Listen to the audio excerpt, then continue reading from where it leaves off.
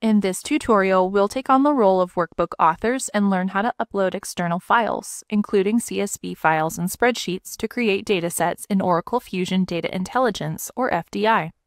Uploading my own data lets me take the information I need and connect it with the visualization and analysis tools in FDI. In this example, I want to analyze employee performance ratings and bonuses by department. Since the performance dataset was sent to me as a file, I need to upload this external data from my local machine, validate it, and then enhance it for analysis. On the home page, I'll select Create, then Dataset to open the Create Dataset dialog. I'll select Drop Data File here or click to Browse, then navigate to and choose the HCM Employee Performance Data file. Then I'll click Open.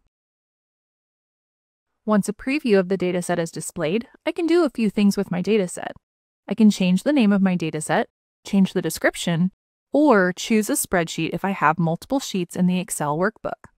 While I can upload data from multiple sheets in a spreadsheet file at the same time, it's important to note that the maximum file size I can upload is 250 megabytes. The maximum number of columns for a single sheet is 250, and the spreadsheet must be formatted to have data in the first column and row. My preview data appears to meet the criteria, so I'll click OK. Note that if I upload a CSV or text file instead, I can use the separated by thousand, separator, and decimal separator fields to configure the default delimiters. The dataset is added to the join diagram. Before I can use the data I've uploaded, I need to check that it's accurate and complete. This is known as data preparation. In the join diagram, I can make some minor data modifications, such as changing a column type or editing the column name. I can also use the data quantity tiles to identify missing or invalid data. Here, I can also add more data tables from a local subject area, a connected database, or by uploading Excel, CSV, or text files.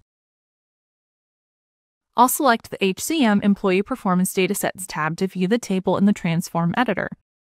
Here, I can make further adjustments to my dataset to prepare the data for analysis and reporting using the recommendations and treat as functionality. Once I'm satisfied that my data is complete and ready for use, I will save it.